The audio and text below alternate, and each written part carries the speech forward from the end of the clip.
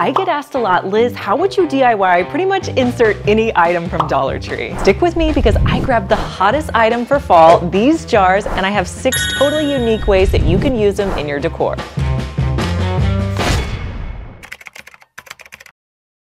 For this first project, you're gonna need a clear jar, a Dollar Tree glass container, and a knob. This knob I already had on hand from a project at IKEA. E6000 your knob to the top of your jar lid.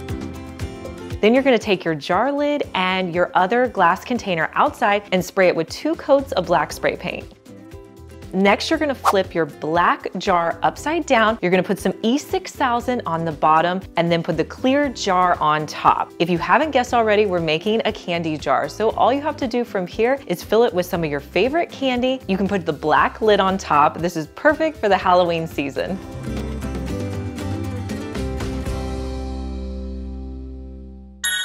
At the end, you guys are gonna be able to vote on your favorite project. They're all so different, so make sure you watch until the end. I'm gonna show you how to make the cutest soap container for just $2.50. You're gonna need 2 things from Dollar Tree, this orange jar and some soap. You're gonna take out your soap container. You're gonna pull out the tube that's inside of the dispenser. Next, you're gonna need something sharp. I'm using some wire cutters that I have. I'm gonna poke a hole in the center of my jar and I'm gonna start pulling back the metal. This is pretty easy to do with these lids from Dollar Tree. You're gonna use your wire cutters to continue to pull the back of the lid until the top portion of the soap container fits in perfectly. Once you get it to fit in, just add some E6000 to hold it in place. Then you're going to take your lid outside, spray it with 2 coats of a flat black spray paint. And I find that if I put it in a jar or a little plastic cup, it's a lot easier to spray paint. From there, fill it with your favorite soap, add the lid, and you have a perfect soap container to last you the fall season.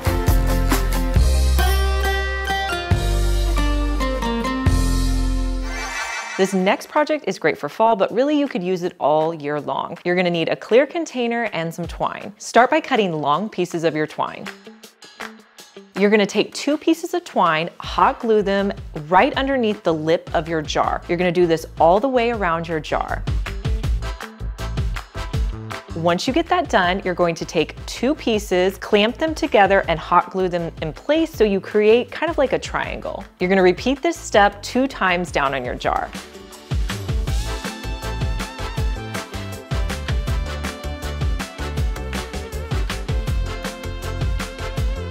Once you get all of the twine to the bottom of your jar, you're going to pull 2 pieces together, cut it off in the center and hot glue it in place. Repeat that all the way around.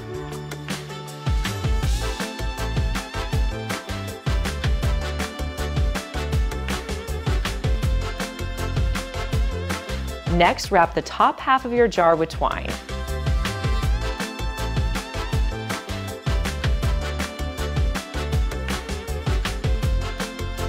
And you can fill it with some of your favorite florals. I think this one looks really high end.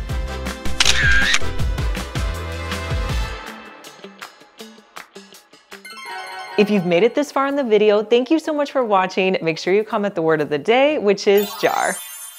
I saw these on a high-end site and I thought I could definitely recreate them. You're gonna need 2 jars. I'm using the orange ones. You're also going to need a black paint pen. I love any project where I can be creative. I started by drawing some ovals down vertically on my jars. Then I went back in and put hash marks all the way around.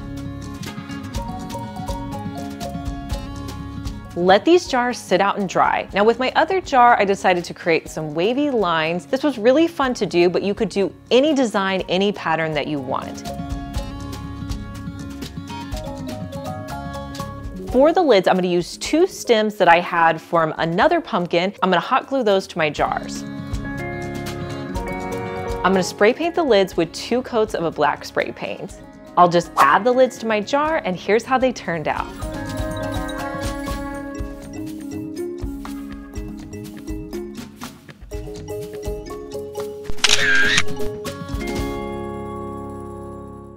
Did you know I have a second channel called Fenwick Daily? I post daily DIYs. You guys definitely need to check it out. Go there, subscribe. You're gonna love it. You're probably thinking at this point, there's no way Liz can come up with another way to do these jars, but I'm telling you, I have more DIYs on the way. So this next one, you're gonna need a clear jar. You're also going to need some glass paint. I'll link to the one that I picked up down below, but this is a really fun paint to use. You can use any color you want. I'm gonna use the 2 blue colors. With the middle section, I'm gonna use a paintbrush and paint on some of the lighter color blue. Now, some of my tips I wanna give you is that glass paint dries really quickly, so you wanna make sure you get all of the brush strokes out as you're going around. Do not wait and come back, because by the time you come back, you're not gonna be able to paint it. The other thing is, because it does dry quickly, if you want the color to be more intense, just add in a second coat. So after I did the blue lighter paint, I did on the bottom a darker color of blue. And then I did a second coat on the entire jar. I wanted this to have an ombre look, so I'm going to leave the top part of the jar completely clear. Let this dry completely, and I styled mine with some fall stems.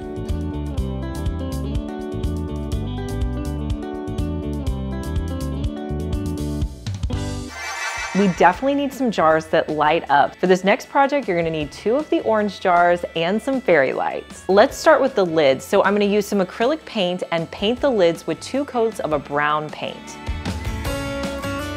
Now I wanted these to look a little bit more rustic, so I just found a stick in my backyard, and I'm gonna use my saw to cut down 2 little handles. Now for my leaves, I found these really cool fall florals at Dollar Tree. I'm gonna cut off a couple of the leaves, hot glue those down, then I'll hot glue my stick in place, and then to make it look a little bit more rustic and realistic, I'll add in some Spanish moss.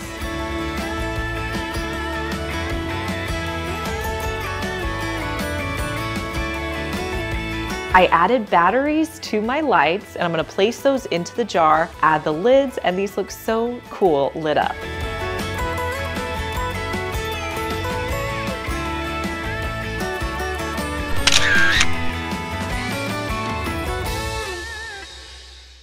It's your turn to vote for your favorite project. Let me know which one you like the best down in the comments, either 1 through 6. I don't know which one's my favorite. I really like 2, but I also like 5. And of course, don't forget to try that project you've been wanting to do. And remember, it does not have to be perfect. I hope you subscribe, because I really want to see you back here.